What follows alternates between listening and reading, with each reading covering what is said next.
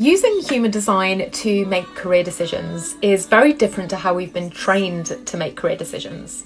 If you think back to school, you may have worked with a careers counsellor and had to take a test to determine what career you would be good at. I remember doing this, and mine came out as a funeral director, which is not something that I've ever shown any interest in. Next, we start looking at our grades, and our teachers and our parents might project onto us what we would be good at, and how we could potentially turn that into a career based on our grades. But just because we're good at something doesn't mean that we're passionate about it. And then there are other societal expectations and parental expectations about what would be a good career, what would make us the most money.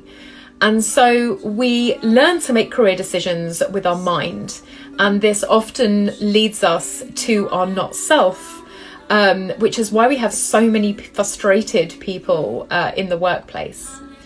And so when you meet human design and you start to use strategy and authority to make your career decisions, it can feel really alien to you, because we've been taught to make these decisions with our mind.